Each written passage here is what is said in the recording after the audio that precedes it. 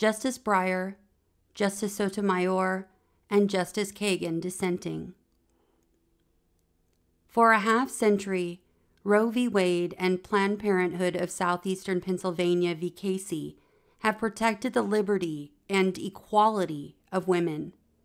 Roe held and Casey reaffirmed that the Constitution safeguards a woman's right to decide for herself whether to bear a child. Roe held and Casey reaffirmed that in the first stages of pregnancy, the government could not make that choice for women. The government could not control a woman's body or the course of a woman's life. It could not determine what the woman's future would be. Respecting a woman as an autonomous being and granting her full equality meant giving her substantial choice over this most personal and most consequential of all life decisions. Roe and Casey well understood the difficulty and divisiveness of the abortion issue.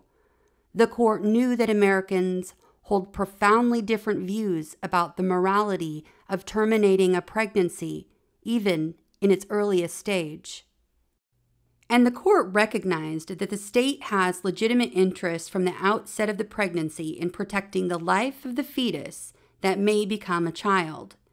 The court struck a balance, as it often does when values and goals compete.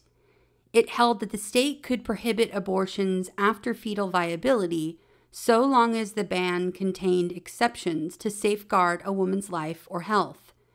It held that even before viability, the state could regulate the abortion procedure in multiple and meaningful ways.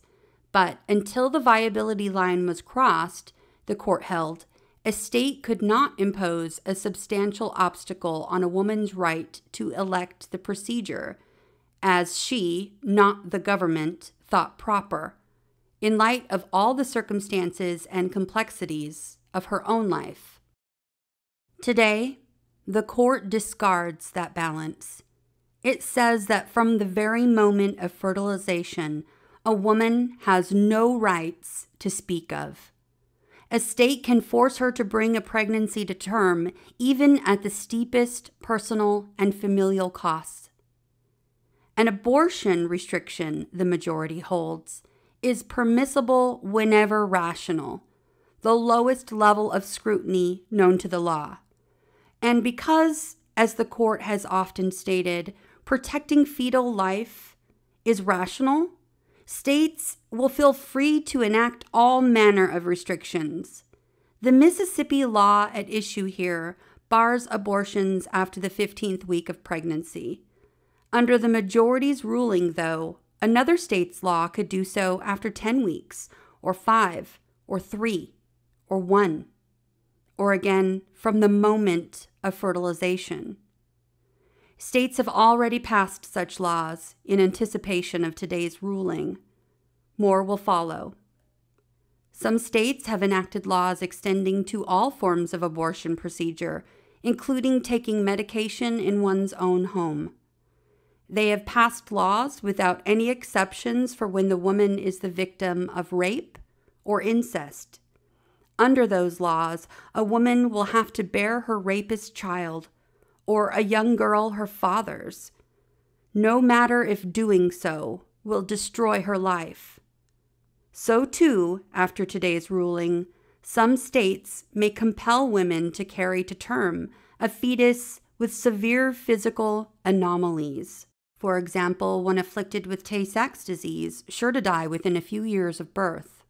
States may even argue that prohibition on abortion need make no provision for protecting a woman from risk of death or physical harm.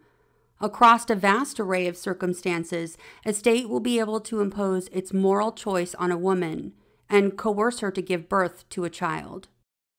Enforcement of all these draconian restrictions will also be left largely to the state's devices. A state can, of course, impose criminal penalties on abortion providers, including lengthy prison sentences. But some states will not stop there. Perhaps, in the wake of today's decision, a state law will criminalize the woman's conduct, too. incarcerating or fining her for daring to seek or obtain an abortion. And as Texas has recently shown, a state can turn neighbor against neighbor, enlisting fellow citizens in the effort to root out anyone who tries to get an abortion, or to assist another in doing so. The majority tries to hide the geographically expansive effects of its holding. Today's decision, the majority says, permits each state to address abortion as it pleases. That is cold comfort, of course, for the poor woman who cannot get all the money to fly to a distant state for a procedure.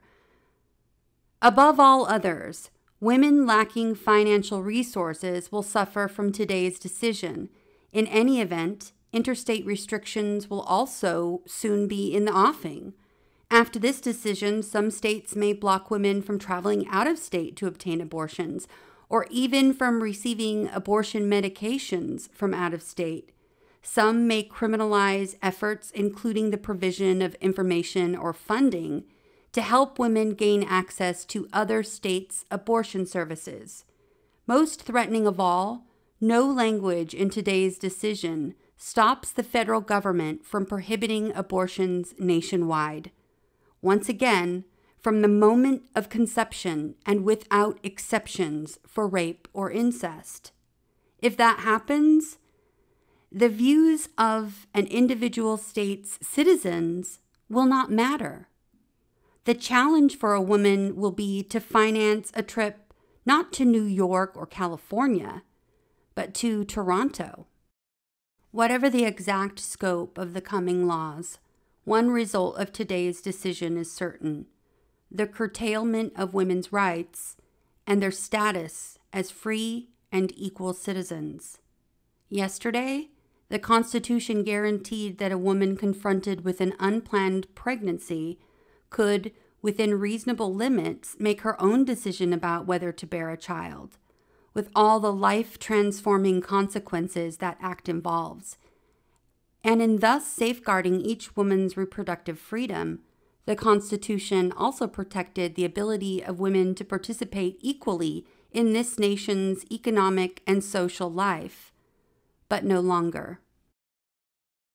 A state can thus transform what, when freely undertaken, is a wonder, into what, when forced, may be a nightmare. Some women, especially women of means, will find ways around the state's assertion of power. Others, those without money or childcare or the ability to take time off from work, will not be so fortunate. Maybe they will try an unsafe method of abortion and come to physical harm or even die. Maybe they will undergo pregnancy and have a child, but at significant personal or familial cost. At the least, they will incur the cost of losing control of their lives. The Constitution will, today's majority holds, provide no shield despite its guarantees of liberty and equality for all. And no one should be confident that this majority is done with its work. The right Roe and Casey recognized does not stand alone. To the contrary, the court has linked it for decades to other settled freedoms involving bodily integrity, familial relationships, and procreation. Most obviously, the right to terminate a pregnancy arose straight out of the right to purchase and use contraception. In turn, those rights led more recently to rights of same-sex intimacy and marriage.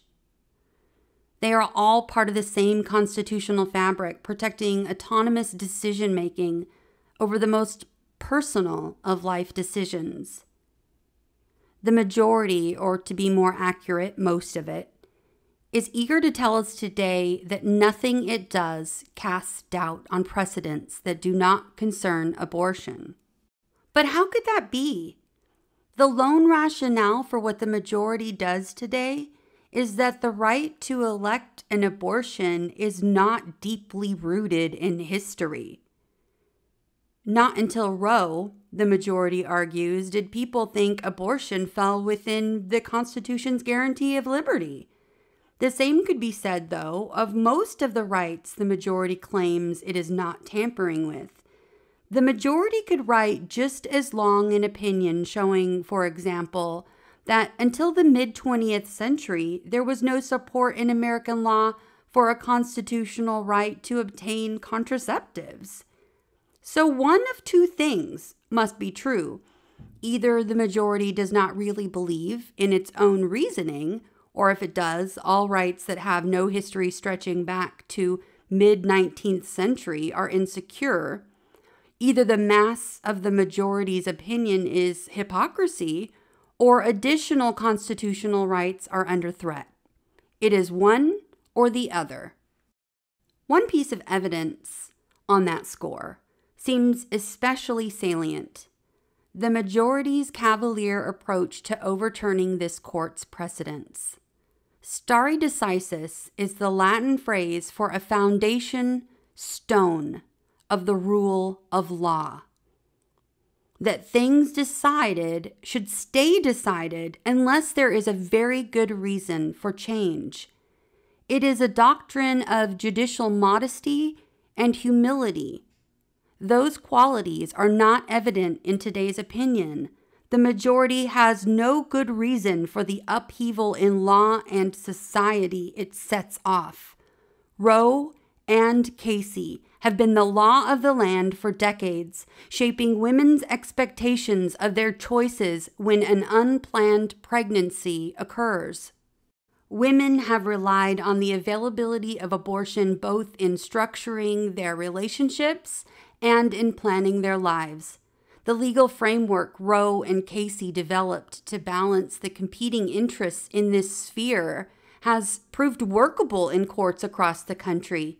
No recent developments in either law or fact have eroded or cast doubt on those precedents. Nothing, in short, has changed. Indeed, the court in Casey already found all of that to be true. Casey is a precedent about precedent. It reviewed the same arguments made here in support of overruling Roe, and it found that doing so was not warranted.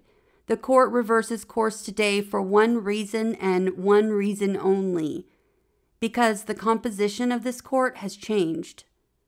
Stare decisis, this court has often said, contributes to the actual and perceived integrity of the judicial process by ensuring that decisions are founded in the law rather than the proclivities of individuals. Today, the proclivities of individuals rule. The court departs from its obligation to faithfully and impartially apply the law. We dissent. We start with Roe and Casey, and with their deep connections to a broad swath of this court's precedents. To hear the majority tell the tale, Roe and Casey are aberrations. They came from nowhere, went nowhere, and so are easy to excise from this nation's constitutional law. That is not true. After describing the decisions themselves, we explain how they are rooted in and themselves led to other rights giving individuals control over their bodies and their most personal and intimate associations. The majority does not wish to talk about these matters for obvious reasons. To do so would both ground Roe and Casey in this court's precedents and reveal the broad implications of today's decision. But the facts will not so handily disappear. Roe and Casey were from the beginning, and are even more now, embedded in core constitutional concepts of individual freedom and of the equal rights of citizens to decide on the shape of their lives. Those legal concepts, one might even say, have gone far toward defining what it means to be an American. For in this nation, we do not believe that a government controlling all private choices is compatible with a free people. So we do not, as the majority insists today, place everything within the reach of majorities and government officials. We believe in a constitution that puts some issues off limits to majority rule. Even in the face of public opposition, we uphold the right of individuals, yes, including women, to make their own choices and chart their own futures. Or at least we did once. Some half-century ago, Roe struck down a state law making it a crime to perform an abortion unless its purpose was to save a woman's life. The Roe court knew it was treading on difficult and disputed ground. It understood that different people's experiences, values, and religious training and beliefs led to opposing views about abortion. But by a 7-2 vote, the court held that in the earlier stages of pregnancy, that contested and contestable choice must belong to a woman in consultation with her family and doctor. The court explained that a long line of precedents founded in the 14th Amendment's concept of personal liberty protected individual decision-making related to marriage, procreation, contraception, family relationships, and child rearing and education. For the same reasons, the court held the Constitution must protect a woman's decision whether or not to terminate her pregnancy. The court recognized the myriad ways bearing a child can alter the life and future of a woman and other members of her family. A state could not, by adopting one theory of life, override all rights of the pregnant woman. At the same time, though, the court recognized valid interests of the state in regulating the abortion decision. The court noted in particular important interests in protecting potential life, maintaining medical standards, and safeguarding the health of the woman. No absolutist account of the woman's right could wipe away all those significant state claims. The court therefore struck a balance, turning on the stage of the pregnancy at which the abortion would occur. The court explained that early on, a woman's choice must prevail, but that at some point, the state interests become dominant. It then set some guideposts. In the first trimester of pregnancy, the state could not interfere at all with the decision to terminate a pregnancy. At any time after that point, the state could regulate to protect the pregnant woman's health, such as by insisting that abortion providers and facilities meet safety requirements. And after the fetus's viability, the point when the fetus has the capability of meaningful life outside the mother's womb, the state could ban abortions, except when necessary to preserve the woman's life or health. In the 20 years between Roe and Casey, the court expressly reaffirmed Roe on 2 occasions and applied it on many more. Recognizing that arguments against Roe continue to be made, we responded that the doctrine of stare decisis demands respect in a society governed by the rule of law.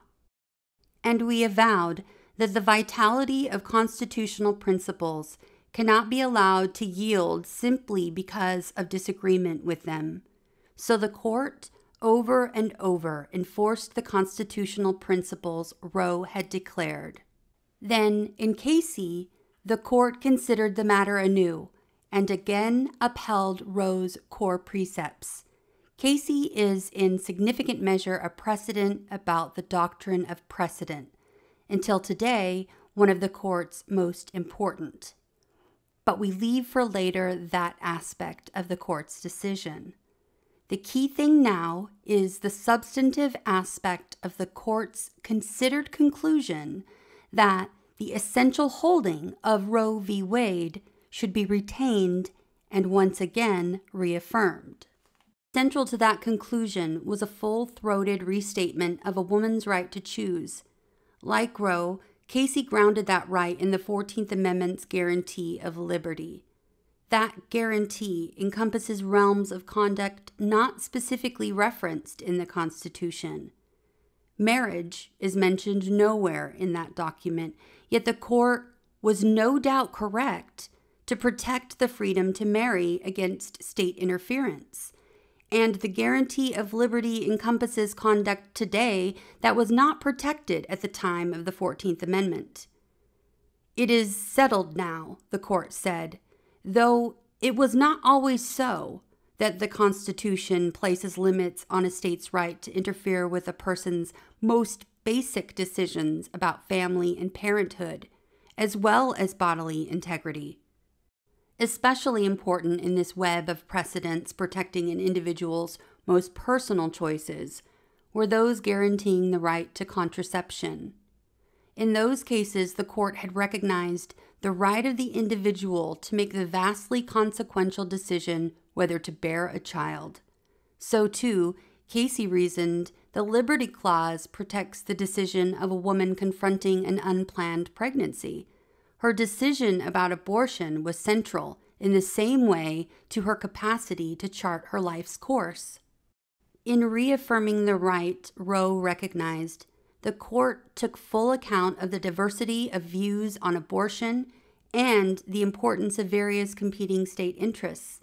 Some Americans, the court stated, deem abortion nothing short of an act of violence against innocent human life.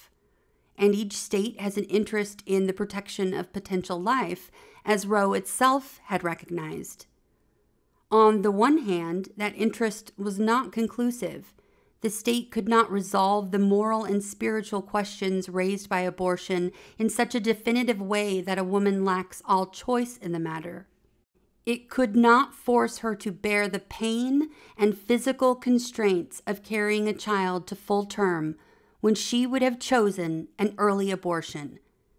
But on the other hand, the state had, as Roe had held, an exceptionally significant interest in disallowing abortions in the later phase of a pregnancy, and it had an ever-present interest in ensuring that the woman's choice is informed and in presenting the case for choosing childbirth over abortion. So Casey again struck a balance, differing from Roe's in only incremental ways. It retained Roe's central holding that the state could bar abortion only after viability. The viability line, Casey thought, was more workable than any other in marking the place where the woman's liberty interest gave way to a state's efforts to preserve potential life.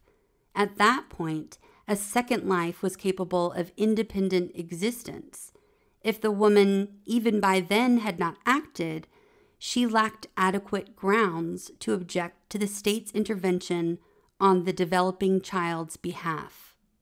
At the same time, Casey decided, based on 2 decades of experience, that the Roe framework did not give states sufficient ability to regulate abortion prior to viability.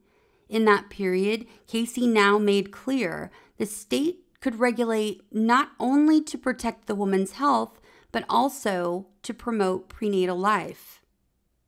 In particular, the state could ensure informed choice and try to promote childbirth, but the state still could not place an undue burden or substantial obstacle in the path of a woman seeking an abortion. Prior to viability, the woman, consistent with the constitutional meaning of liberty, must retain the ultimate control over her destiny and her body.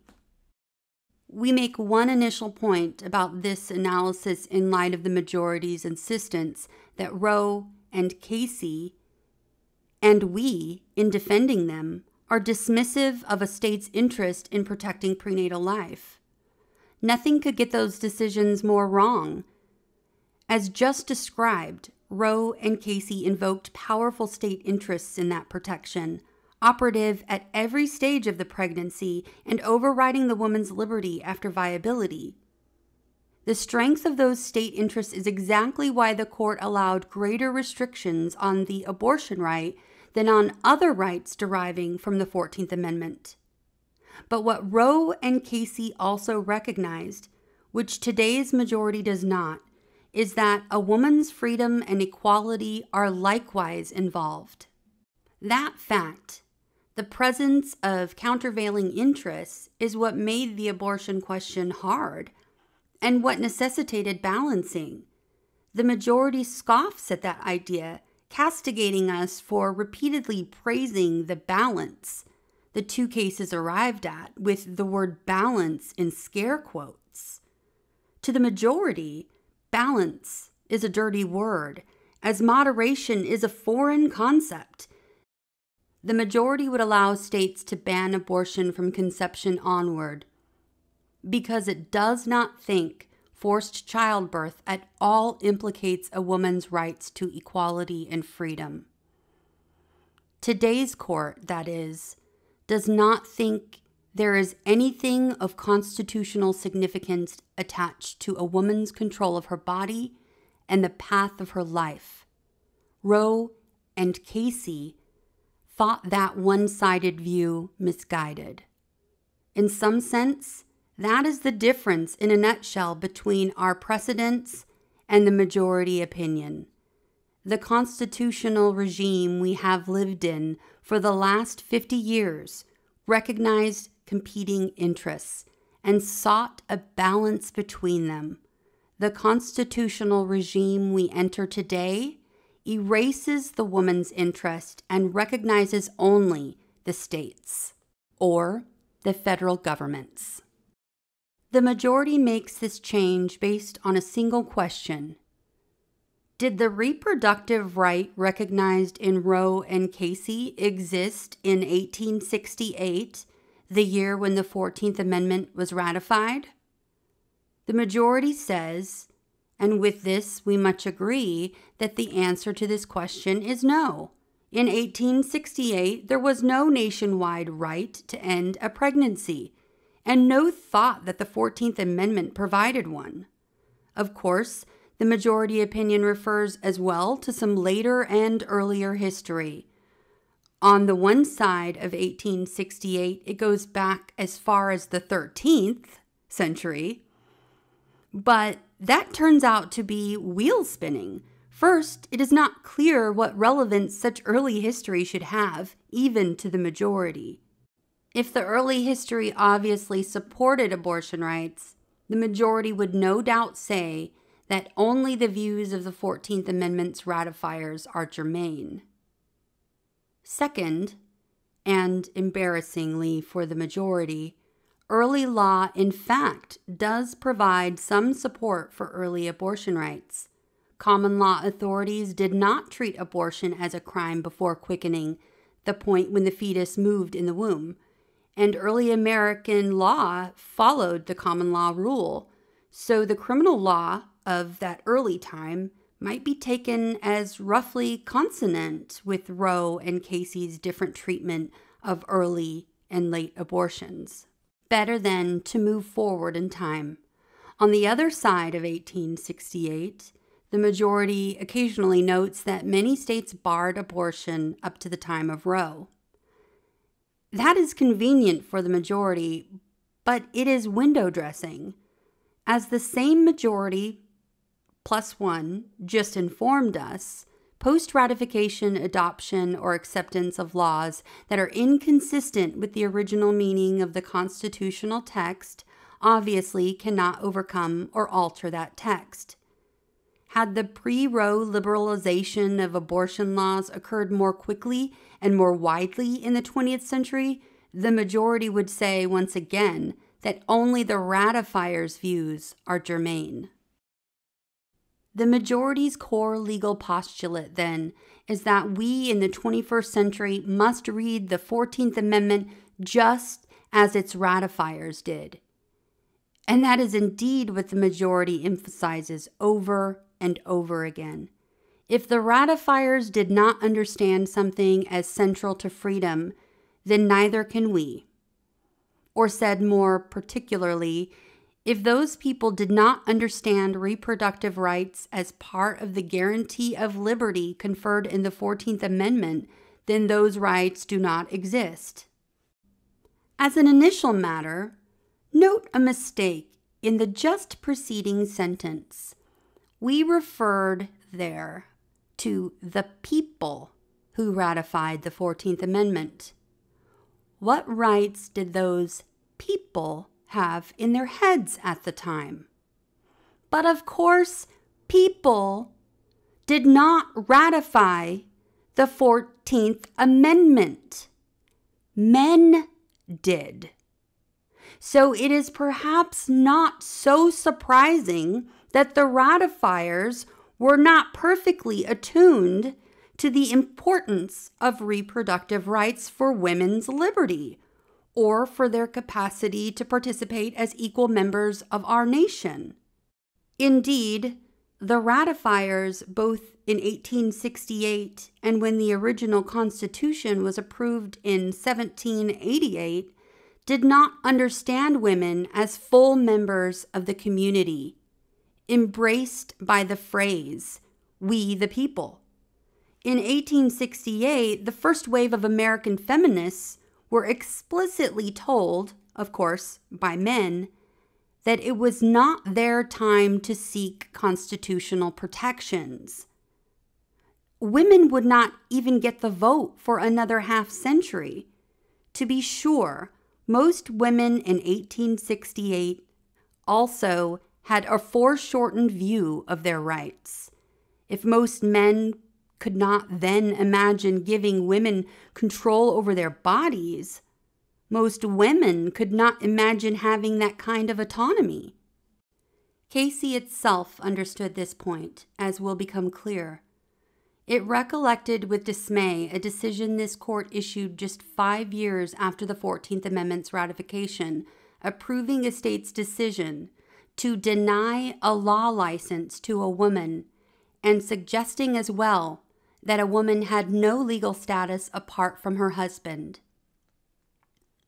There was a time, Casey explained, when the Constitution did not protect men and women alike. But times had changed. A woman's place in society had changed, and constitutional law had changed along with it. The relegation of women to inferior status in either the public sphere or the family was no longer consistent with our understanding of the Constitution. Now, the Constitution protects all individuals, male or female, from the abuse of governmental power or unjustified state interference. So how is it that, as Casey stated, our Constitution, read now, grants rights to women, though it did not in 1868? How is it that our Constitution subjects discrimination against them to heightened judicial scrutiny? How is it that our Constitution, through the 14th Amendment's Liberty Clause, guarantees access to contraception, also not legally protected in 1868, so that women can decide for themselves whether and when to bear a child? How is it that until today, that same constitutional clause protected a woman's right in the event contraception failed to end a pregnancy in its earlier stages? The answer is that this court has rejected the majority's pinched view of how to read our Constitution. The founders, we recently wrote, knew they were writing a document designed to apply to ever-changing circumstances over centuries, or in the words of the great Chief Justice John Marshall, our Constitution is intended to endure for ages to come and must adapt itself to a future seen dimly, if at all. That is indeed why our Constitution is written as it is. The framers, both in 1788 and 1868, understood that the world changes. So they did not define rights by reference to the specific practices existing at the time. Instead, the framers defined rights in general terms to permit future evolution in their scope and meaning, and over the course of our history, this court has taken up the framers' invitation. It has kept true to the framers' principles by applying them in new ways, responsive to new societal understandings and conditions. Nowhere has that approach been more prevalent than in construing the majestic but open-ended words of the 14th Amendment, the guarantees of liberty and equality for all. And nowhere has that approach produced prouder moments for this country and the court. Consider an example Obergefell used a few years ago. The court there confronted a claim based on Washington v. Glucksberg from 1997 that the 14th Amendment must be defined in a most circumscribed manner with central reference to specific historical practices, exactly the view today's majority follows. And the court specifically rejected that view. In doing so, the court reflected on what the proposed historically circumscribed approach would have meant for interracial marriage. The 14th Amendment's ratifiers did not think it gave black and white people a right to marry each other. To the contrary, contemporaneous practice deemed that act quite as unprotected as abortion. Yet the court in Loving v. Virginia, 1967, read the 14th Amendment to embrace the Lovings union. If Obergefell explained, rights were defined by who exercised them in the past, then received practices could serve as their own continued justification, even when they conflict with liberty and equality as later and more broadly understood. The Constitution does not freeze for all time the original view of what those rights guarantee or how they apply. That does not mean anything goes. The majority wishes people to think there are but two alternatives. One, accept the original applications of the 14th Amendment and no others. Or two, surrender to judges' own ardent views, ungrounded in law, about the liberty that Americans should enjoy. At least, that idea is what the majority sometimes tries to convey.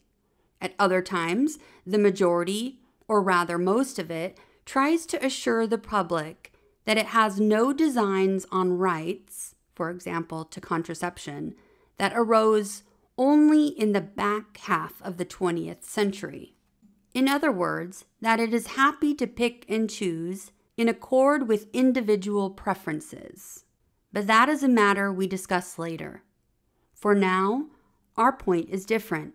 It is that applications of liberty and equality can evolve while remaining grounded in constitutional principles, constitutional history, and constitutional precedents.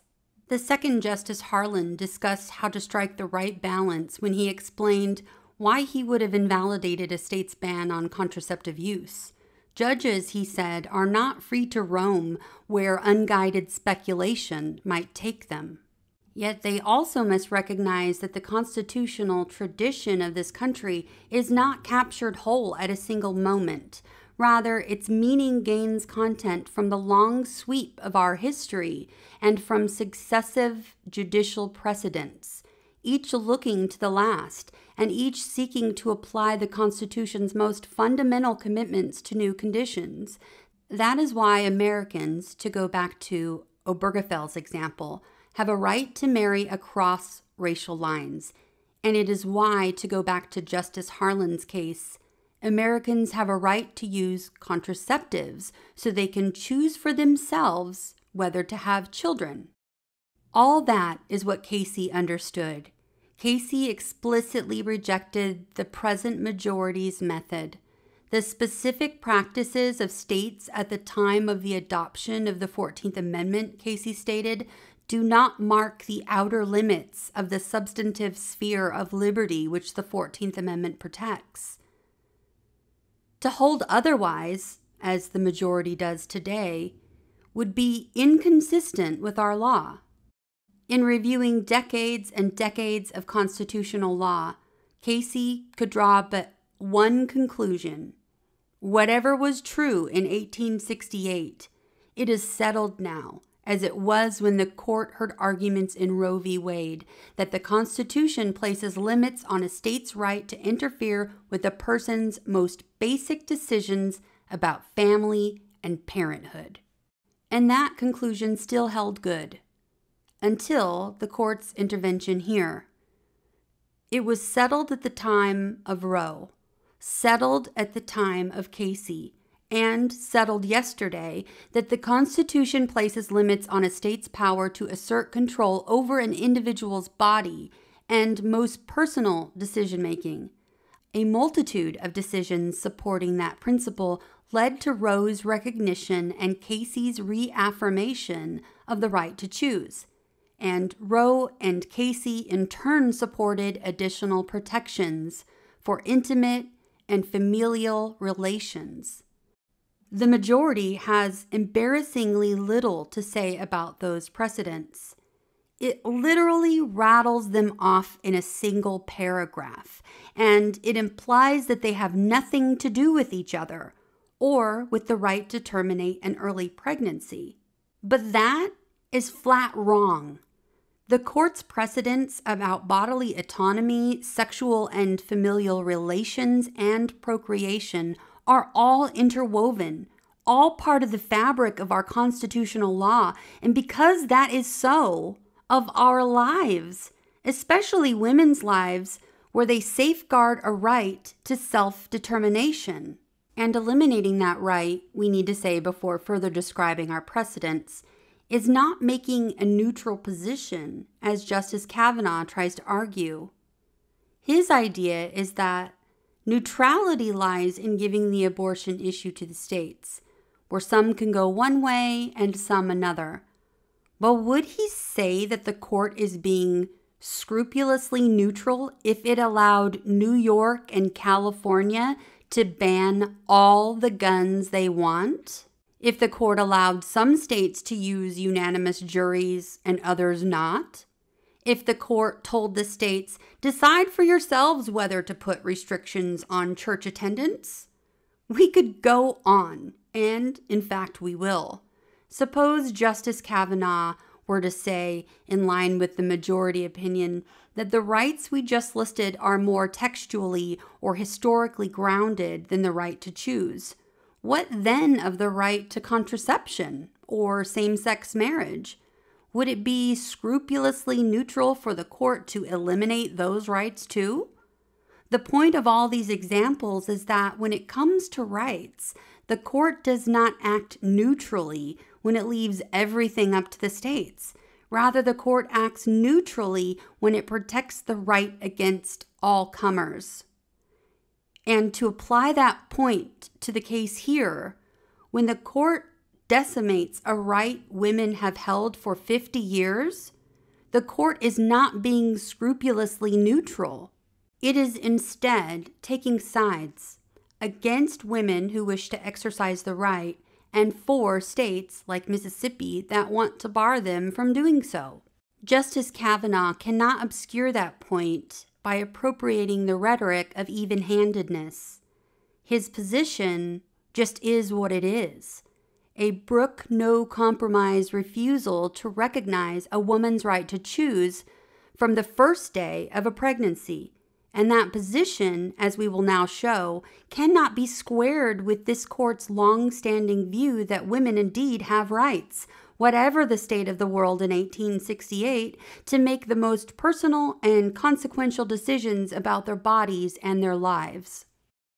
Consider first, then, the line of this court's cases protecting bodily integrity. No right, in this court's time-honored view, is held more sacred or is more carefully guarded than the right of every individual to the possession and control of his own person. Or to put it more simply, everyone, including women, owns their own bodies.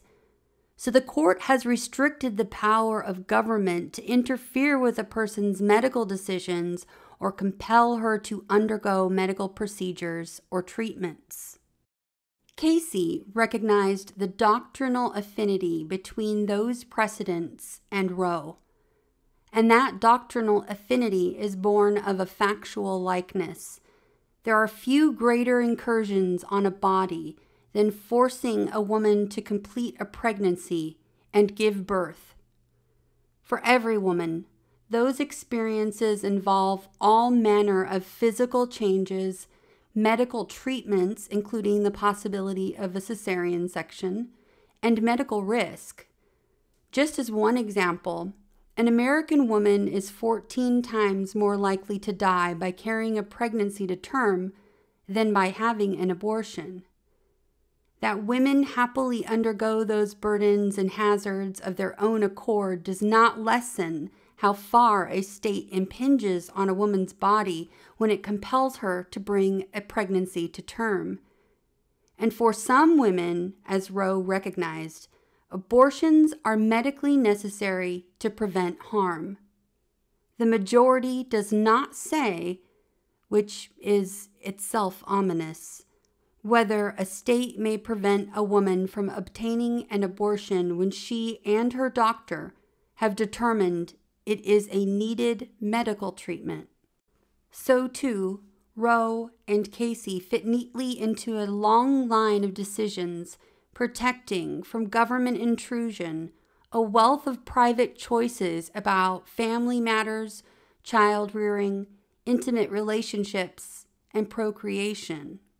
Those cases safeguard particular choices about whom to marry, whom to have sex with, what family members to live with, how to raise children, and crucially, whether and when to have children. In varied cases, the court explained that those choices, the most intimate and personal a person can make, reflect the fundamental aspects of personal identity. They define the very attributes of personhood, and they inevitably shape the nature and future course of a person's life, and often the lives of those closest to her. So, the court held, those choices belong to the individual and not the government. That is the essence of what liberty requires. And liberty may require it, this court has repeatedly said, even when those living in 1868 would not have recognized the claim, because they would not have seen the person making it as a full-fledged member of the community. Throughout our history, the sphere of protected liberty has expanded, bringing in individuals formerly excluded. In that way, the constitutional values of liberty and equality go hand in hand. They do not inhabit the hermetically sealed containers the majority portrays. So before Roe and Casey, the court expanded in successive cases those who could claim the right to marry, though their relationships would have been outside the law's protection in the mid-19th century. And after Roe and Casey, of course, the court continued in that vein, with a critical stop to hold that the 14th Amendment protected same-sex intimacy. The court resolved that the amendment also conferred on same-sex couples the right to marry. In considering that question, the court held history and tradition, especially as reflected in the course of our precedent, guide and discipline the inquiry. But the sentiments of 1868 alone do not and cannot rule the present. Casey similarly recognized the need to extend the constitutional sphere of liberty to a previously excluded group. The court then understood, as the majority today does not, that the men who ratified the 14th Amendment and wrote the state laws of the time did not view women as full and equal citizens. A woman then, Casey wrote, had no legal existence separate from her husband. Women were seen only as the center of the home and family life, without full and independent legal status under the Constitution. But that could not be true any longer. The state could not now insist on the historically dominant vision of the woman's role. And equal citizenship, Casey realized, was inescapably connected to reproductive rights. The ability of women to participate equally in the life of the nation in all its economic, social, political, and legal aspects has been facilitated by their ability to control their reproductive lives. Without the ability to decide whether and when to have children, women could not, in the way men took for granted, determine how they would live their lives and how they would contribute to the society around them. For much that reason, Casey made clear that the precedents Roe most closely tracked were those involving contraception. Over the course of 3 cases, the court had held that a right to use and gain access to contraception was part of the 14th Amendment's guarantee of liberty. That clause, we explained, necessarily conferred a right to be free from unwarranted governmental intrusion into matters so fundamentally affecting a person as the decision whether to bear or beget a child. Casey saw Roe as of a piece. In critical respects, the abortion decision is of the same character. Reasonable people, the court noted, could also oppose contraception, and indeed, they could believe that some forms of contraception similarly implicate a concern with potential life. Yet the views of others could not automatically prevail against a woman's right to control her own body and make her own choice about whether to bear and probably to raise a child. When an unplanned pregnancy is involved, because either contraception or abortion is outlawed, the liberty of the woman is at stake in a sense unique to the human condition. No state could undertake to resolve the moral questions raised in such a definitive way as to deprive a woman of all choice. Faced with all these connections between Roe/Casey and judicial decisions recognizing other constitutional rights, the majority tells everyone not to worry. It can, so it says, neatly extract the right to choose from the constitutional edifice without affecting any associated rights. Think of someone telling you that the Jenga tower simply will not collapse. Today's decision, the majority first says, does not undermine the decisions cited by Roe and Casey, the ones involving marriage, procreation, contraception, and family relationships, in any way. Note that this first assurance does not extend to rights recognized after Roe and Casey, and partly based on them, in particular, rights to same-sex intimacy and marriage. On its later tries, though, the majority includes those too. Quote, "Nothing in this opinion should be understood to cast doubt on precedents that do not concern abortion," unquote. That right is unique, the majority asserts, because abortion terminates life or potential life. So the majority depicts today's decision as a restricted railroad ticket, good for this day and train only. Should the audience for these too much repeated protestations be duly satisfied? We think not. The first problem with the majority's account comes from Justice Thomas's concurrence, which makes clear he is not with the program. In saying that nothing in today's opinion casts doubt on non-abortion precedents, Justice Thomas explains he means only that they are not at issue in this very case.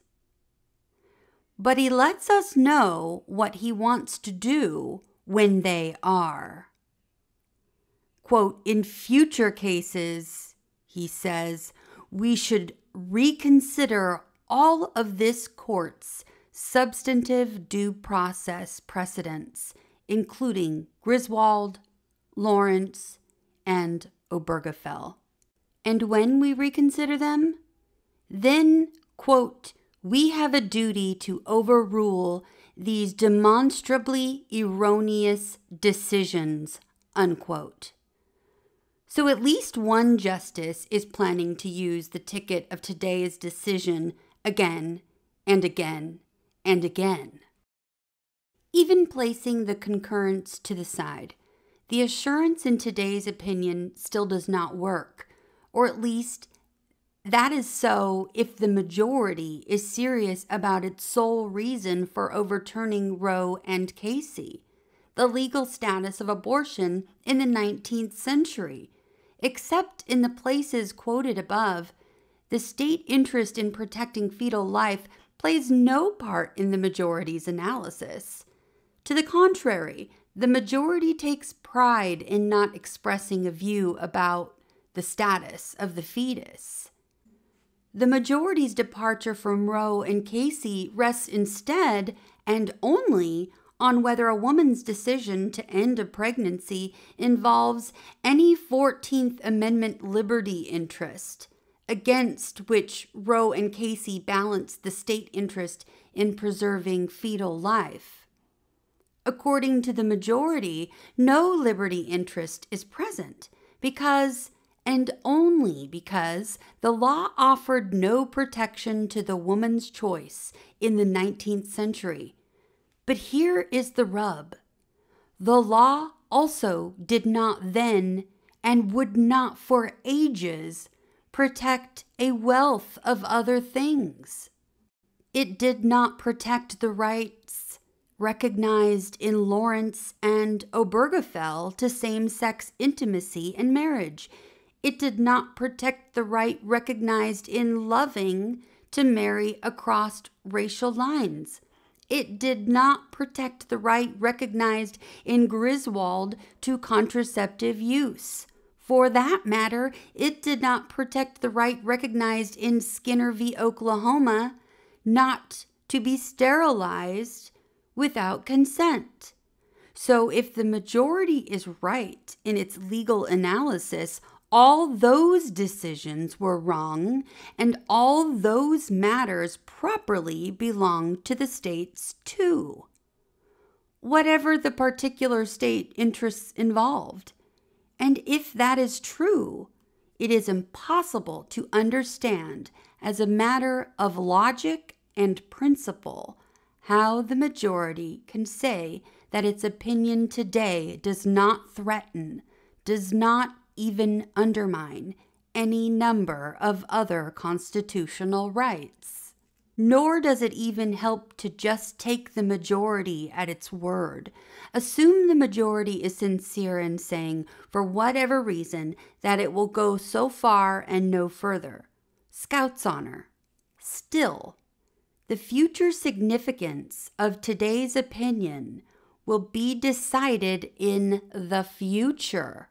And law often has a way of evolving without regard to original intentions, a way of actually following where logic leads rather than tolerating hard-to-explain lines. Rights can expand in that way.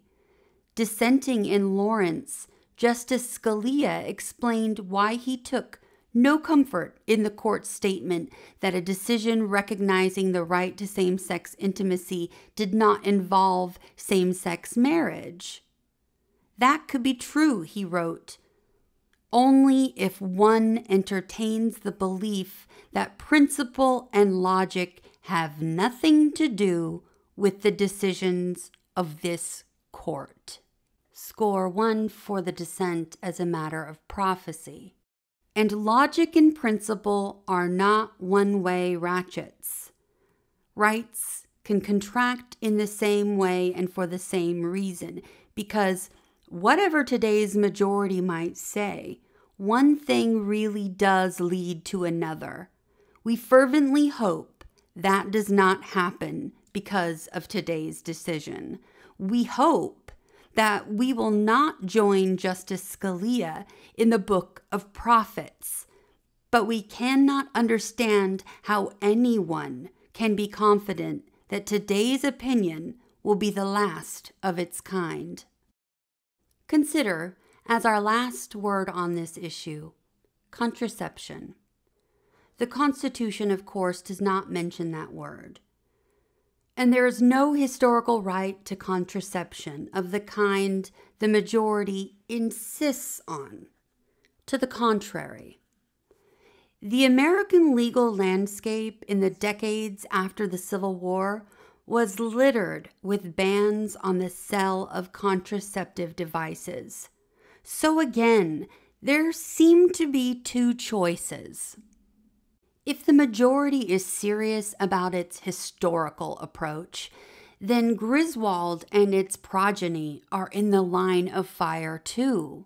Or if it is not serious, then what is the basis of today's decision? If we had to guess, we suspect the prospects of this court approving bans on contraception are low.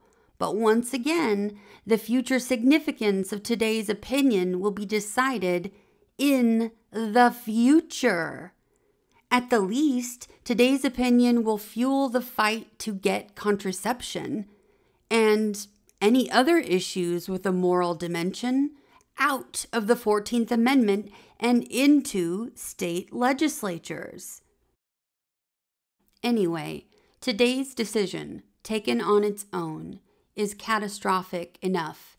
As a matter of constitutional method, the majority's commitment to replicate in 2022 every view about the meaning of liberty held in 1868 has precious little to recommend it.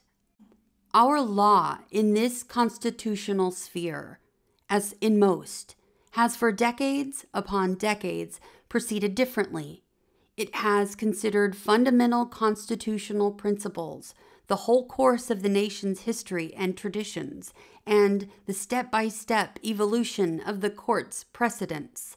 It is disciplined, but not static. It relies on accumulated judgments, not just the sentiments of one long-ago generation of men who themselves believed and drafted the Constitution to reflect that the world progresses. And by doing so, it includes those excluded from that olden conversation rather than perpetuating its bounds. As a matter of constitutional substance, the majority's opinion has all the flaws its method would suggest. Because laws in 1868 deprived women of any control over their bodies, the majority approves states doing so today. Because those laws prevented women from charting the course of their own lives, the majority says states can do the same again. Because in 1868, the government could tell a pregnant woman, even in the first days of her pregnancy, that she could do nothing but bear a child. It can once more impose that command. Today's decision strips women of agency over what even the majority agrees is a contested and contestable moral issue. It forces her to carry out the state's will, whatever the circumstances and whatever the harm it will wreak on her and her family. In the 14th Amendment's terms, it takes away her liberty. Even before we get to stare decisis, we dissent. By overruling Roe, Casey, and more than 20 cases reaffirming or applying the constitutional right to abortion, the majority abandons stare decisis, a principle central to the rule of law. Stare decisis means to stand by things decided. Blackstone called it the established rule to abide by former precedents. Stare decisis promotes the even-handed, predictable, and consistent development of legal principles. It maintains a stability that allows people to order their lives under the law.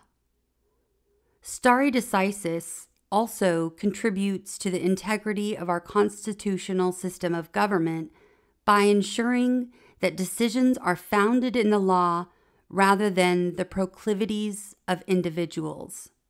As Hamilton wrote, it avoids an arbitrary discretion in the courts, and as Blackstone said before him, it keeps the scale of justice even and steady and not liable to waver with every new judge's opinion. The glory of our legal system is that it gives preference to precedent rather than jurists. That is why, the story goes, Chief Justice John Marshall donned a plain black robe when he swore the oath of office. That act personified an American tradition. Judges' personal preferences do not make law. Rather, the law speaks through them. That means the court may not overrule a decision, even a constitutional one, without a special justification. Stare decisis is, of course, not an inexorable command. It is sometimes appropriate to overrule an earlier decision, but the court must have a good reason to do so over and above the belief that the precedent was wrongly decided. It is not alone sufficient that we would decide a case differently now than we did then. The majority today lists some 30 of our cases as overruling precedent and argues that they support overruling Roe and Casey. But none does, as further described below and in the appendix. In some, the court only partially modified or clarified a precedent, and in the rest, the court relied on one or more of the traditional stare decisis factors in reaching its conclusion. The court found, for example, 1. A change in legal doctrine that undermined or made obsolete the earlier decision, 2. A factual change that had the same effect, or 3. An absence of reliance because the earlier decision was less than a decade old.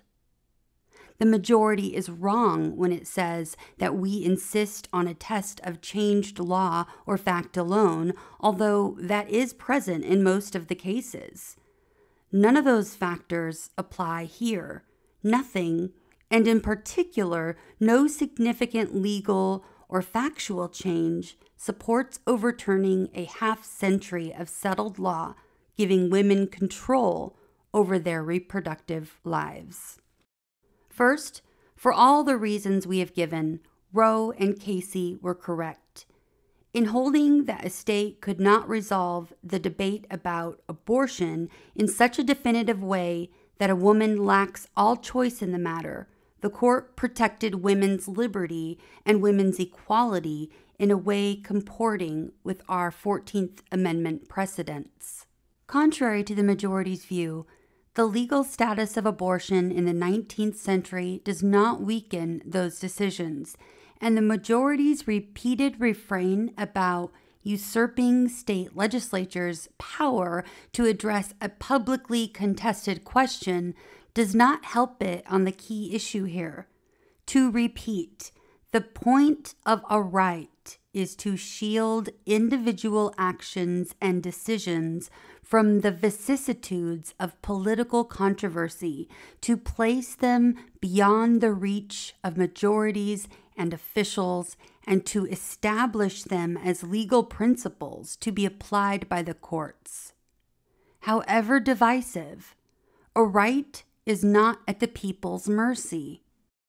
In any event, whether or not we agree with the prior precedent is the beginning, not the end of our analysis, and the remaining principles of stare decisis weigh heavily against overruling Roe and Casey.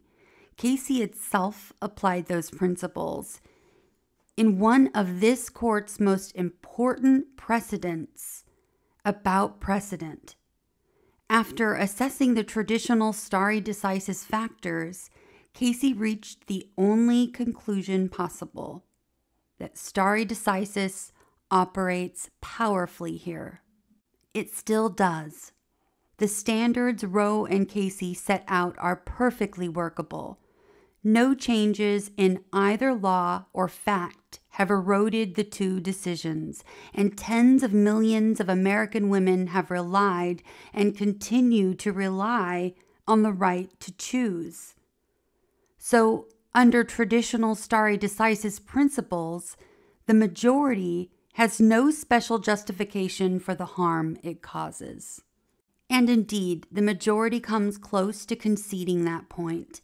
The majority barely mentions any legal or factual changes that have occurred since Roe and Casey. It suggests that the two decisions are hard for courts to implement, but it cannot prove its case. In the end, The majority says all it must say to override stare decisis is one thing: that it believes Roe and Casey egregiously wrong. That rule could equally spell the end of any precedent with which a bare majority of the present court disagrees. So how does that approach prevent the scale of justice from wavering with every new judge's opinion? It does not. It makes radical change too easy and too fast based on nothing more than the new views of new judges. The majority has overruled Roe and Casey for one and only one reason: because it has always despised them, and now it has the votes to discard them. The majority thereby substitutes a rule by judges for the rule of law. Contrary to the majority's view, there is nothing unworkable about Casey's undue burden standard. Its primary focus on whether a state has placed a substantial obstacle on a woman seeking an abortion is the sort of inquiry familiar to judges across a variety of contexts, and it has given rise to no more conflict in application than many standards this court and others unhesitatingly apply every day. General standards like the undue burden standard are ubiquitous in the law, and particularly in constitutional adjudication. When called on to give effect to the Constitution's broad principles, this court often crafts flexible standards that can be applied case by case to a myriad of unforeseeable circumstances. So, for example, the court asks about undue or substantial burdens on speech, on voting, on interstate commerce. The Casey undue burden standard is the same. It also resembles general standards that courts work with daily in other legal spheres, like the rule of reason in antitrust law, or the arbitrary and capricious standard for agency decision-making. Applying general standards to particular cases is, in many contexts, just what it means to do law. And the undue burden standard has given rise to no unusual difficulties. Of course, it has provoked some disagreement among judges. Casey knew it would.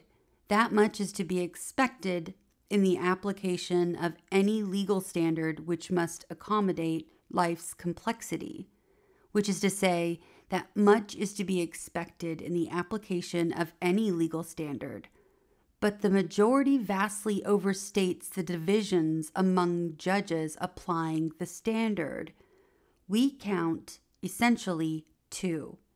The Chief Justice disagreed with other justices in the June medical majority about whether Casey called for weighing the benefits of an abortion regulation against its burdens. We agree that the June medical difference is a difference, but not one that would actually make a difference in the result of most cases, and not one incapable of resolution were it ever to matter. As for lower courts, there is now a 1-year-old, 1-to-1 circuit split about how the undue burden standard applies to state laws that ban abortions for certain reasons, like fetal abnormality. That's about it as far as we can see, and that is not much. This court mostly does not even grant certiorari in 1-year-old 1-to-1 circuit splits because we know that a bit of disagreement is an inevitable part of our legal system. To borrow an old saying that might apply here, not one or even a couple of swallows can make the majority's summer. Anyone concerned about workability should consider the majority's substitute standard, The majority says a law regulating or banning abortion must be sustained if there is a rational basis on which the legislature could have thought that it would serve legitimate state interests. And the majority lists interests like respect for and preservation of prenatal life, protection of maternal health, elimination of certain medical procedures, mitigation of fetal pain, and others. This court will surely face critical questions about how that test applies. Must a state law allow abortions when necessary to protect a woman's life and health? And if so, exactly when?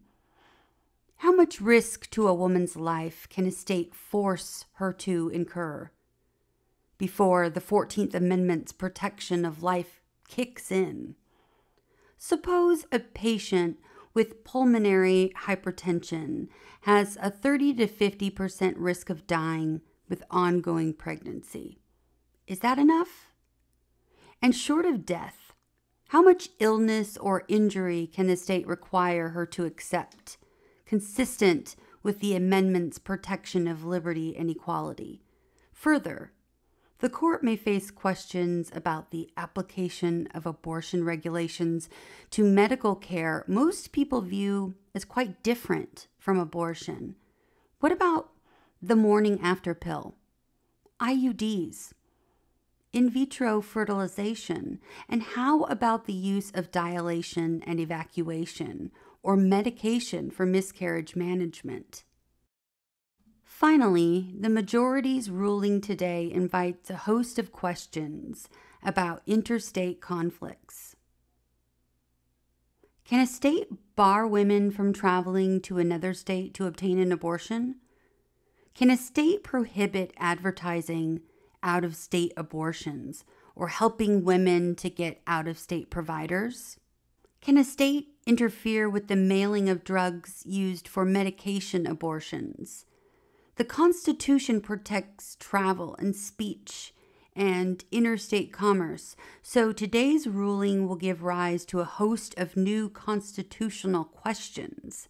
Far from removing the court from the abortion issue, the majority puts the court at the center of the coming interjurisdictional abortion wars. In short, the majority does not save judges from unwieldy tests or extricate them from the sphere of controversy. To the contrary, it discards a known, workable, and predictable standard in favor of something novel and probably far more complicated. It forces the court to wade further into hotly contested issues, including moral and philosophical ones that the majority criticizes Roe and Casey for addressing.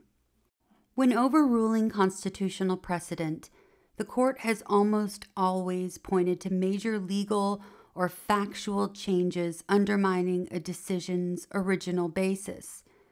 A review of the appendix to this dissent proves the point. Most successful proponents of overruling precedent, this court once said, have carried the heavy burden of persuading the court that changes in society or in the law dictate that the values served by stare decisis yield in favor of a greater objective. Certainly that was so of the main examples the majority cites, Brown v. Board of Education and West Coast Hotel v. Parish. But it is not so today. Although nodding to some arguments others have made about modern developments, the majority does not really rely on them, no doubt seeing their slimness. The majority briefly invokes the current controversy over abortion. But it has to acknowledge that the same dispute has existed for decades. Conflict over abortion is not a change, but a constant. And as we will later discuss, the presence of that continuing division provides more of a reason to stick with than to jettison existing precedent. In the end, the majority throws long-standing precedent to the winds without showing that anything significant has changed to justify its radical reshaping of the law. Subsequent legal developments have only reinforced Roe and Casey. The court has continued to embrace all the decisions Roe and Casey cited, decisions which recognize a constitutional right for an individual to make her own choices about intimate relationships, the family, and contraception. Roe and Casey have themselves formed the legal foundation for subsequent decisions protecting these profoundly personal choices. As discussed earlier, the court relied on Casey to hold that the 14th Amendment protects same-sex intimate relationships. The court later invoked the same set of precedents to accord constitutional recognition to same-sex marriage. In sum, Roe and Casey are inextricably interwoven with decades of precedent about the meaning of the 14th Amendment, while the majority might wish it otherwise. Roe and Casey are the very opposite of obsolete constitutional thinking. Moreover, no subsequent factual developments have undermined Roe and Casey. Women continue to experience unplanned pregnancies and unexpected developments in pregnancies. Pregnancies continue to have enormous physical, social, and economic consequences. Even an uncomplicated pregnancy imposes significant strain on the body, unavoidably involving significant physiological change and excruciating pain. For some women, pregnancy and childbirth can mean life-altering physical ailments or even death. Today, as noted earlier, the risks of carrying a pregnancy to term dwarf those of having an abortion. Experts estimate that a ban on abortions increases maternal mortality by 21%, with white women facing a 13% increase in maternal mortality, while Black women face a 33% increase. Pregnancy and childbirth may also impose large-scale financial costs. The majority briefly refers to arguments about changes in laws relating to health care coverage, pregnancy discrimination, and family leave. Many women, however, still do not have adequate health care coverage before and after pregnancy, and even when insurance coverage is available, health care services may be far away. Women also continue to face pregnancy discrimination that interferes with their ability to earn a living. Paid family leave remains inaccessible to many who need it most. Only 20% of private sector workers have access to paid family leave, including a mere 8% of workers in the bottom quartile of wage earners. The majority briefly notes the growing prevalence of safe haven laws and demand for adoption, but to the degree that these are changes at all, they too are irrelevant. Neither reduces the health risks or financial costs of going through pregnancy and childbirth. Moreover, the choice to give up parental rights after giving birth is altogether different from the choice not to carry a pregnancy to term. The reality is that few women denied an abortion will choose adoption. The vast majority will continue, just as in Roe and Casey's time, to shoulder the costs of child rearing. Whether or not they choose to parent, they will experience the profound loss of autonomy and dignity that coerced pregnancy and birth always impose. Mississippi's own record illustrates how little facts on the ground have changed since Roe and Casey. Notwithstanding the majority's supposed modern developments, 62% of pregnancies in Mississippi are unplanned, yet Mississippi does not require insurance to cover contraceptives and prohibits educators from demonstrating proper contraceptive use. The state neither bans pregnancy discrimination nor requires provision of paid parental leave. It has strict eligibility requirements for Medicaid and nutrition assistance, leaving many women and families without basic medical care or enough food.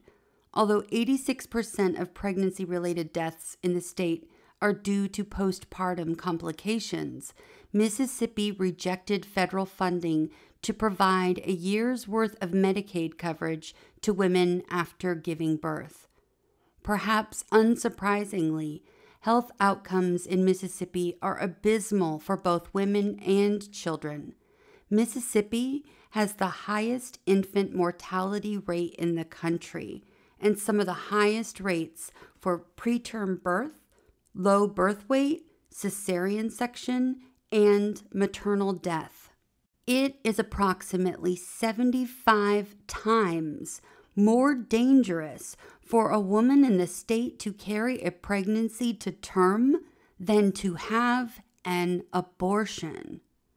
We do not say that every state is Mississippi, and we are sure some have made gains since Roe and Casey in providing support for women and children.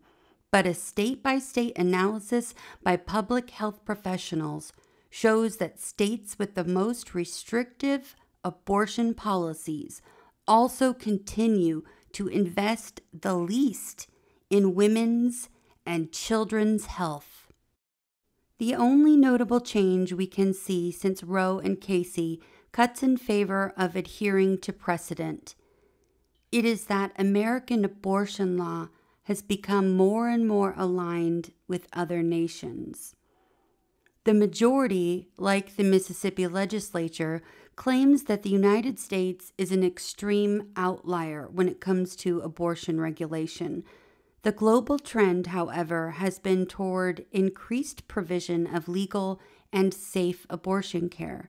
A number of countries, including New Zealand, the Netherlands, and Iceland, permit abortions up to a roughly similar time as Roe and Casey set. Canada has decriminalized abortion at any point in a pregnancy. Most Western European countries impose restrictions on abortion after 12 to 14 weeks, but they often have liberal exceptions to those time limits, including to prevent harm to a woman's physical or mental health. They also typically make access to early abortion easier, for example, by helping cover its cost. Perhaps most notable, more than 50 countries around the world in Asia, Latin America, Africa, and Europe have expanded access to abortion in the past 25 years. In light of that worldwide liberalization of abortion laws, it is American states that will become international outliers after today. In some, the majority can point to neither legal nor factual developments in support of its decision. Nothing that has happened in this country or the world in recent decades undermines the core insight of Roe and Casey. It continues to be true that, within the constraints those decisions established, a woman, not the government, should choose whether she will bear the burdens of pregnancy, childbirth, and parenting. In support of its holding, the majority invokes two watershed cases overruling prior constitutional precedents: West Coast Hotel v. Parrish and Brown v. Board of Education. But those decisions, unlike today's, responded to changed law and to changed facts and attitudes that had taken hold throughout society. As Casey recognized, the two cases are relevant only to show, by stark contrast, how unjustified overturning the right to choose is. West Coast Hotel overruled Adkins v. Children's Hospital of D.C. and a whole line of cases beginning with Lochner v. New York, Adkins had found a state minimum wage law unconstitutional because, in the court's view, the law interfered with the constitutional right to contract. But then the Great Depression hit, bringing with it unparalleled economic despair. The experience undermined, in fact, it disproved Adkins' assumption that a wholly unregulated market could meet basic human needs. Justice Jackson, before becoming a justice, wrote of the time, "The older world of laissez-faire was recognized everywhere outside the court to be dead." In West Coast Hotel, the court caught up, recognizing through the lens of experience the flaws of existing legal doctrine. The havoc the Depression had worked on ordinary Americans, the court noted, was common knowledge through the length and breadth of the land. The laissez-faire approach had led to the exploiting of workers at wages so low as to be insufficient to meet the bare cost of living. And since Adkins was decided, the law had also changed. In several decisions, the court had started to recognize the power of states to implement economic policies designed to enhance their citizens' economic well-being. The statements in those decisions, West Coast Hotel explained, were impossible to reconcile with Adkins. There was no escaping the need for Adkins to go. Brown v. Board of Education overruled Plessy v. Ferguson, along with its doctrine of separate but equal. By 1954, decades of Jim Crow had made clear what Plessy's turn of phrase actually meant: inherent inequality. Segregation was not and could not ever be consistent with the Reconstruction Amendments ratified to give the former slaves full citizenship. Whatever might have been thought in Plessy's time, the Brown Court explained, both experience and modern authority showed the detrimental effects of state-sanctioned segregation. It affected children's hearts and minds in a way unlikely ever to be undone. In a series of decisions, the court had held unconstitutional public graduate schools' exclusion of black students.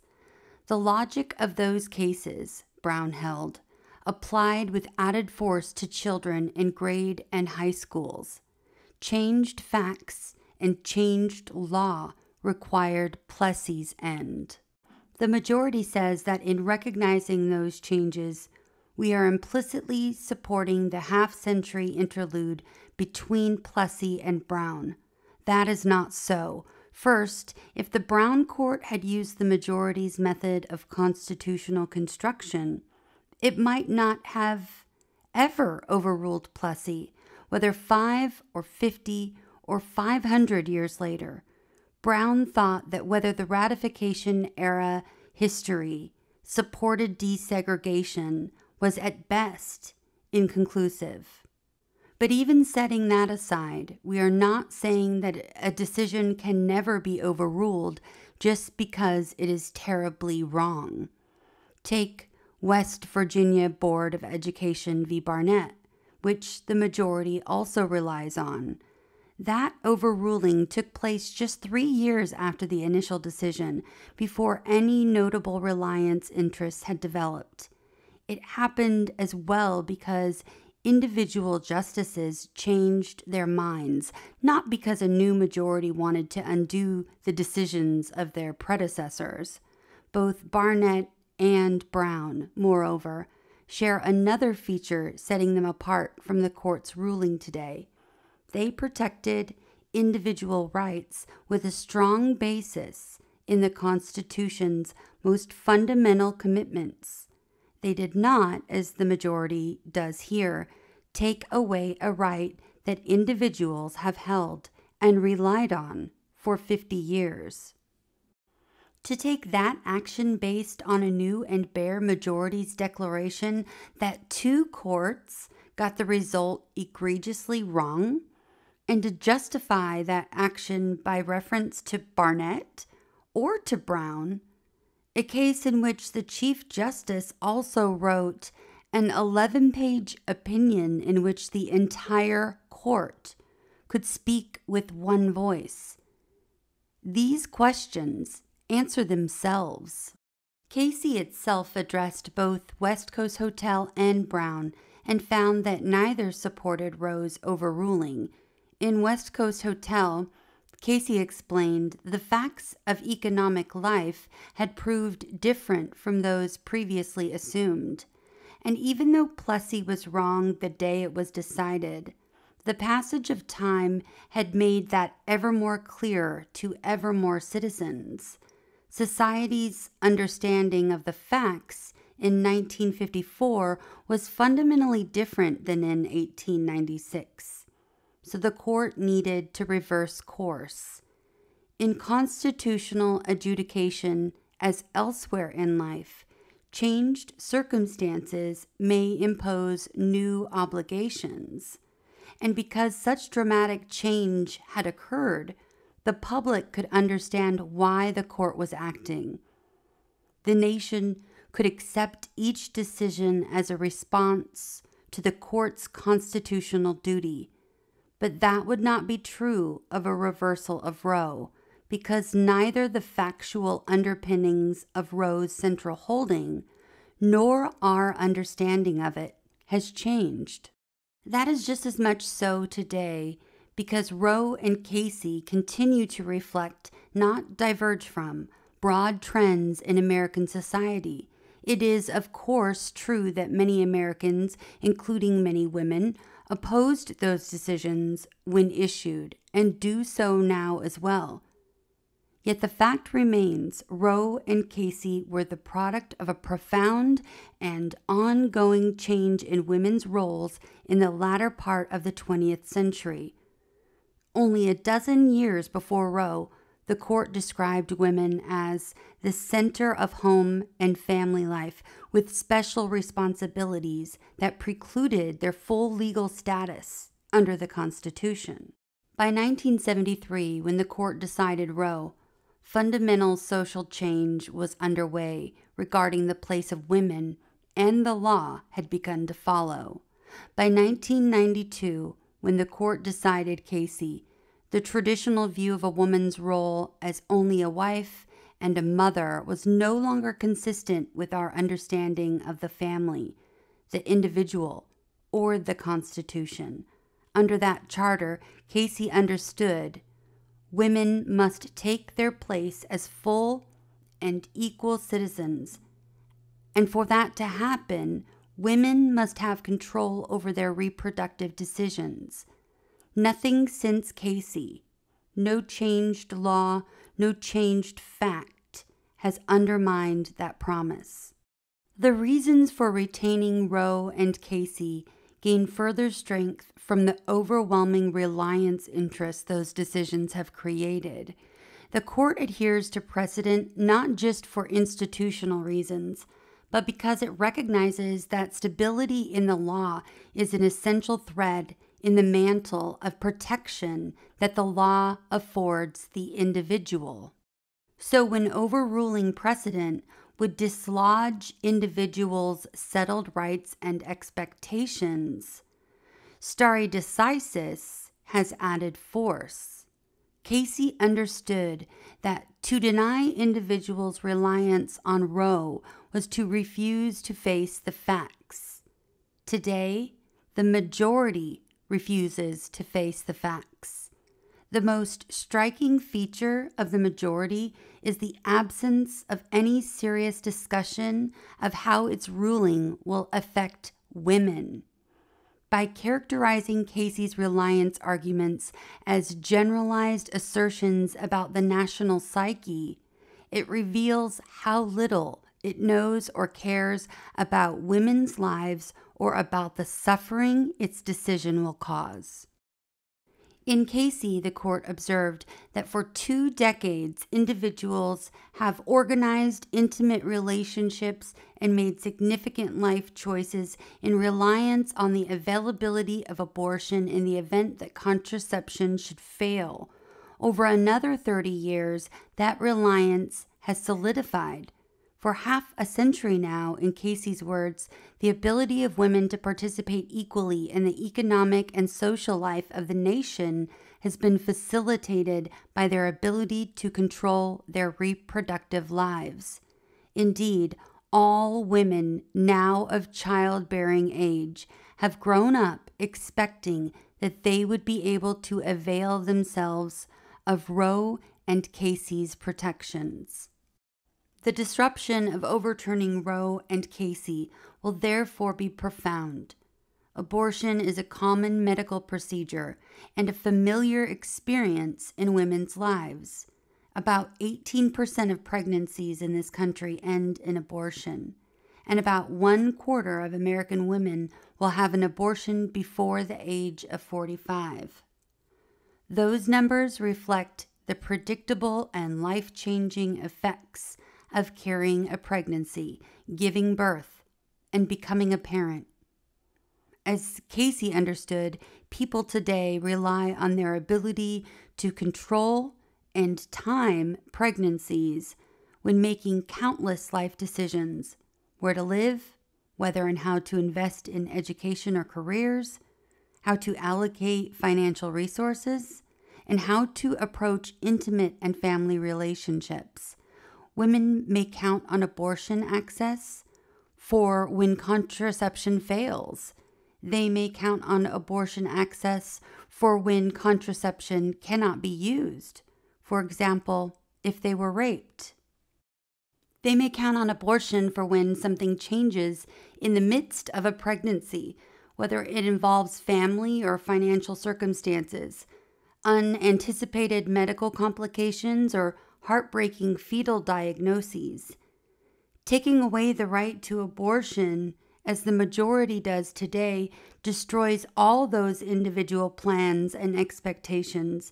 In doing so, it diminishes women's opportunities to participate fully and equally in the nation's political, social, and economic life. The majority's response to these obvious points exists far from the reality American women actually live. The majority proclaims that reproductive planning could take virtually immediate account of any sudden restoration of state authority to ban abortions. The facts are 45% of pregnancies in the United States are unplanned. Even the most effective contraceptives fail, and effective contraceptives are not universally accessible. Not all sexual activity is consensual, and not all contraceptive choices are made by the party who risks pregnancy. The Mississippi law at issue here, for example, has no exception for rape or incest, even for underage women. Finally, the majority ignores, as we explained above, that some women decide to have an abortion because their circumstances change during pregnancy. Human bodies care little for hopes and plans. Events can occur after conception, from unexpected medical risks to changes in family circumstances, which profoundly alter what it means to carry a pregnancy to term. In all these situations, women have expected that they will get to decide, perhaps in consultation with their families or doctors, but free from state interference, whether to continue a pregnancy. For those who will now have to undergo that pregnancy, the loss of Roe and Casey could be disastrous. That is especially so for women without money. When we count the cost of Roe's repudiation on women who once relied on that decision, it is not hard to see where the greatest burden will fall.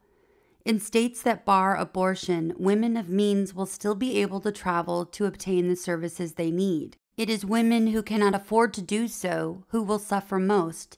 These are the women most likely to seek abortion care in the first place. women living below the federal poverty line experience unintended pregnancies at rates 5 times higher than higher income women do.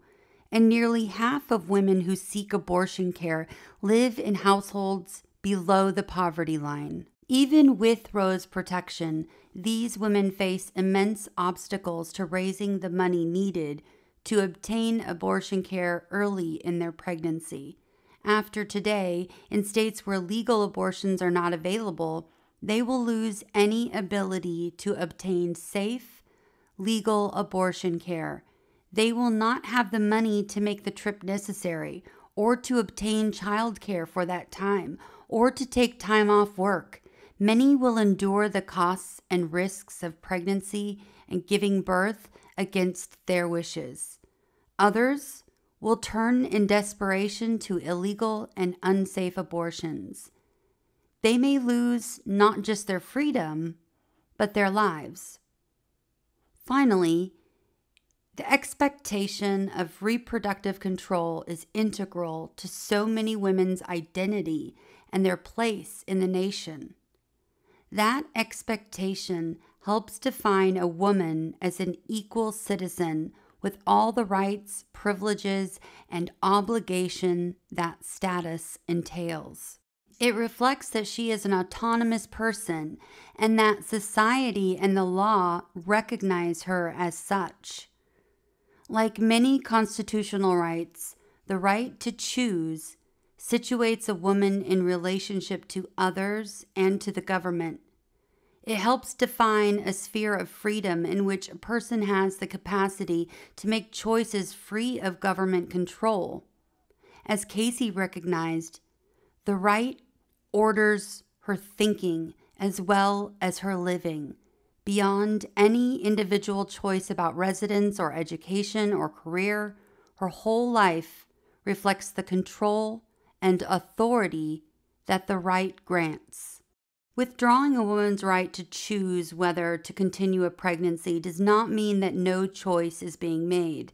It means that a majority of today's court has wrenched this choice from women and given it to the states. To allow a state to exert control over one of the most intimate and personal choices a woman may make is not only to affect the course of her life, monumental as those effects might be, it is to alter her views of herself and her understanding of her place in society as someone with the recognized dignity and authority to make those choices. Women have relied on Roe and Casey in this way for 50 years. Many have never known anything else. When Roe and Casey disappear, the loss of power, control, and dignity will be immense. The court's failure to perceive the whole swath of expectations Roe and Casey created reflects an impoverished view of reliance. According to the majority, a reliance interest must be very concrete, like those involving property or contract. While many of this court's cases addressing reliance have been in the commercial context, none holds that interests must be analogous to commercial ones to warrant stare decisis protection. This unprecedented assertion is at bottom a radical claim to power. By disclaiming any need to consider broad swaths of individuals' interests, the court arrogates itself to the authority to overrule established legal principles without even acknowledging the costs of its decisions for the individuals who live under the law, costs that this court's stare decisis doctrine instructs us to privilege when deciding whether to change course. The majority claims that the reliance interests women have in Roe and Casey are too intangible for the court to consider, even if it were inclined to do so. This is to ignore as judges what we know as men and women. The interests women have in Roe and Casey are perfectly, viscerally concrete. Countless women will now make different decisions about careers, education, relationships, and whether to try to become pregnant than they would have when Roe served as a backstop. Other women will carry pregnancies to term with all the costs and risk of harm that involves, when they would previously have chosen to obtain an abortion. For millions of women, Roe and Casey have been critical in giving them control of their bodies and their lives. Closing our eyes to the suffering today's decision will impose will not make that suffering disappear. The majority cannot escape its obligation to count the costs of its decision by invoking the conflicting arguments of contending sides. Stare decisis requires that the court calculate the costs of a decision's repudiation on those who have relied on the decision, not on those who have disavowed it. More broadly, the majority's approach to reliance cannot be reconciled with our nation's understanding of constitutional rights. The majority's insistence on a concrete economic showing would preclude a finding of reliance on a wide variety of decisions recognizing constitutional rights, such as the right to express opinions or choose whom to marry or decide how to educate children.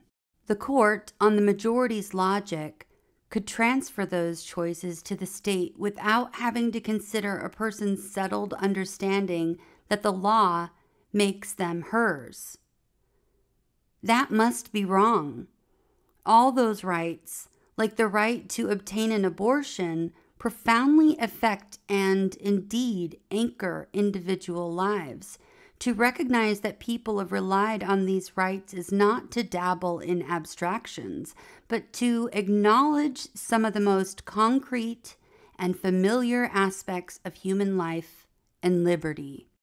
All those rights, like the one here, also have a societal dimension because of the role constitutional liberties play in our structure of government. Rescinding an individual right in its entirety and conferring it on the state, an action the court takes today for the first time in history, affects all who have relied on our constitutional system of government and its structure of individual liberties protected from state oversight. Roe and Casey have, of course, aroused controversy and provoked disagreement, but the right those decisions conferred and reaffirmed is part of society's understanding of constitutional law and of how the court has defined the liberty and equality that women are entitled to claim. After today, young women will come of age with fewer rights than their mothers and grandmothers had. The majority accomplishes that result without so much as considering how women have relied on the right to choose or what it means to take that right away. The majority's refusal even to consider the life-altering consequences of reversing Roe and Casey is a stunning indictment of its decision. But that is not what Casey did. As shown above, Casey applied traditional principles of stare decisis, which the majority today ignores, in reaffirming Roe. Casey carefully assessed changed circumstances, none, and reliance interests, profound. It considered every aspect of how Roe's framework operated. It adhered to the law in its analysis, and it reached the conclusion that the law required. True enough that Casey took notice of the national controversy about abortion. The court knew in 1992, as it did in 1973, that abortion was a divisive issue. But Casey's reason for acknowledging public conflict was the exact opposite of what the majority insinuates. Casey addressed the national controversy in order to emphasize how important it was, in that case of all cases, for the court to stick to the law. Would that today's majority had done likewise. Consider how the majority itself summarizes this aspect of Casey. The American people's belief in the rule of law would be shaken if they lost respect for this court as an institution that decides important cases based on principle, not social and political pressures. There is a special danger that the public will perceive a decision as having been made for unprincipled reasons when the court overrules a controversial watershed decision, such as Roe. A decision overruling Roe would be perceived as having been made under fire and as a surrender to political pressure. That seems to us a good description, and it seems to us right. The majority responds, if we understand it correctly, well, yes, but we have to apply the law. To which Casey would have said, that is exactly the point. Here, more than anywhere, the court needs to apply the law, particularly the law of stare decisis. Here, we know that citizens will continue to contest the court's decision because men and women of good conscience deeply disagree about abortion. When that contestation takes place, but when there is no legal basis for reversing course, the court needs to be steadfast, to stand its ground. That is what the rule of law requires, and that is what respect for this court depends on. The promise of constancy once given, in so charged an environment, Casey explained, binds its maker for as long as the understanding of the issue has not changed so fundamentally as to render the commitment obsolete. A breach of that promise is nothing less than a breach of faith, and no court that broke its faith with the people could sensibly expect credit for principle. No court breaking its faith in that way would deserve credit for principle. As one of Casey's authors wrote in another case, our legitimacy requires above all that we adhere to stare decisis in sensitive political contexts where partisan controversy abounds. Justice Jackson once called a decision he dissented from a loaded weapon ready to hand for improper uses. We fear that today's decision departing from stare decisis for no legitimate reason is its own loaded weapon. Weakening stare decisis threatens to upend bedrock legal doctrines far beyond any single decision. Weakening stare decisis creates profound legal instability, and as Casey recognized, weakening stare decisis in a hotly contested case like this one calls into question this court's commitment to legal principle. It makes the court appear not restrained, but aggressive, not modest, but grasping. In all those ways, today's decision takes aim, we fear, at the rule of law.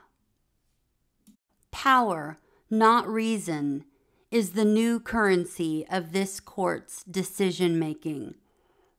Roe has stood for 50 years.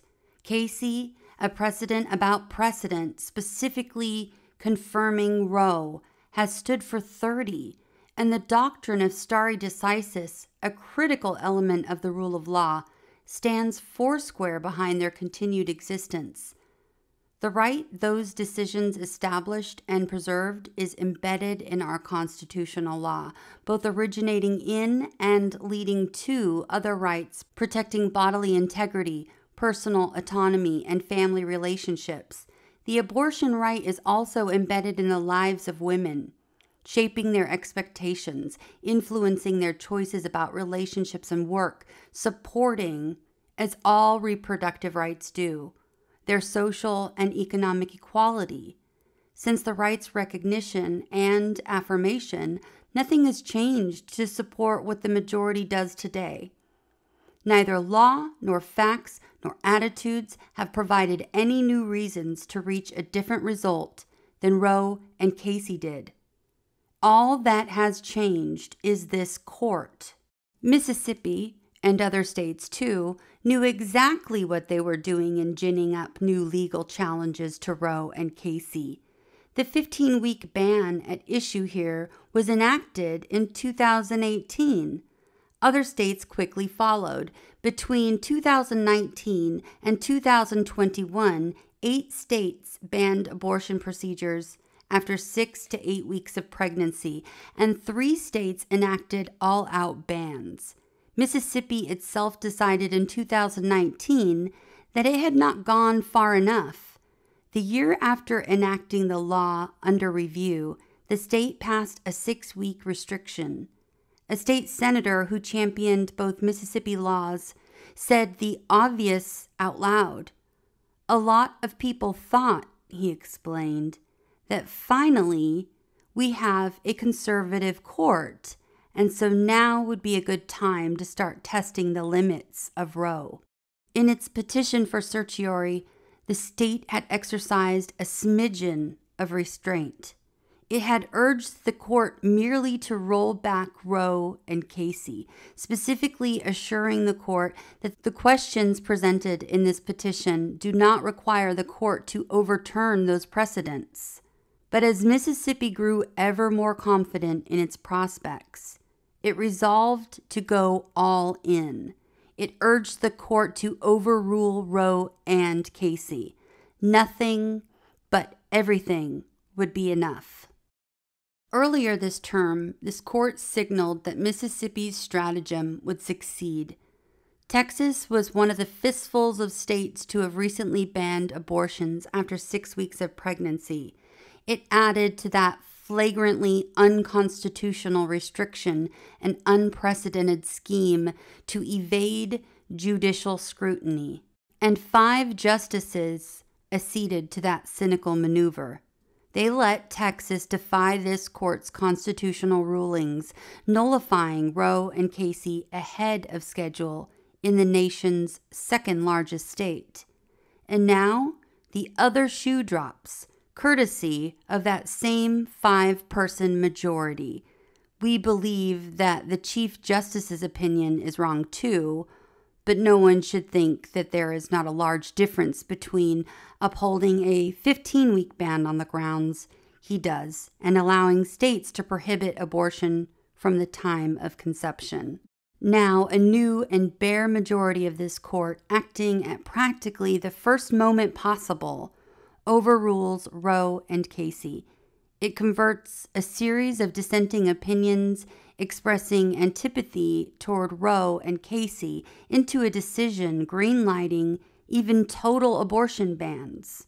It eliminates a 50-year-old constitutional right that safeguards women's freedom and equal station. It breaches a core rule of law principle designed to promote constancy in the law. In doing all of that, it places in jeopardy other rights, from contraception to same-sex intimacy and marriage, and finally, it undermines the court's legitimacy. Casey itself made the last point in explaining why it would not overrule Roe.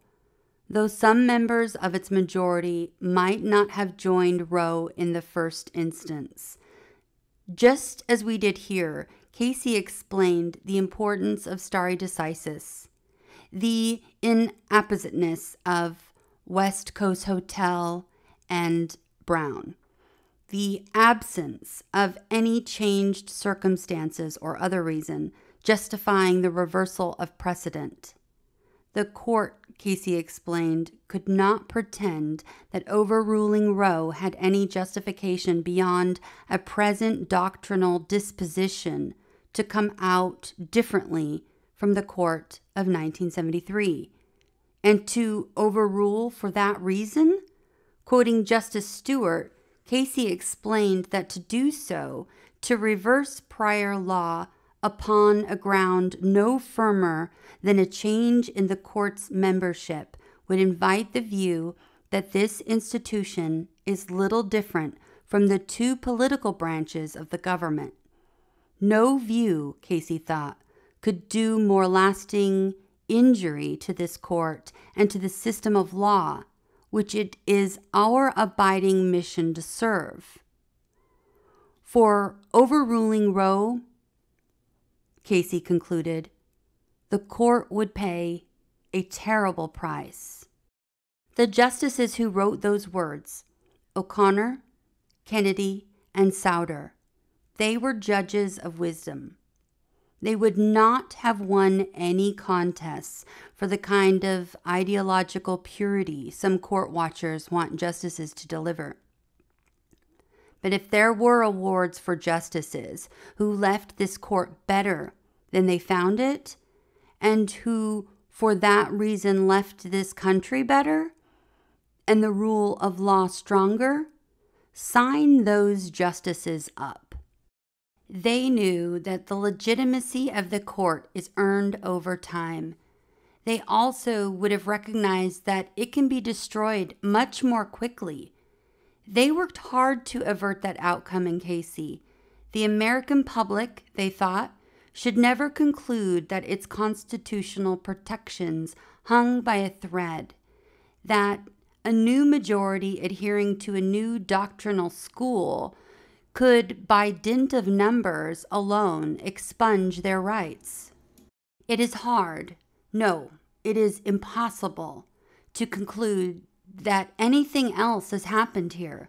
One of us once said that it is not often in the law that so few have so quickly changed so much.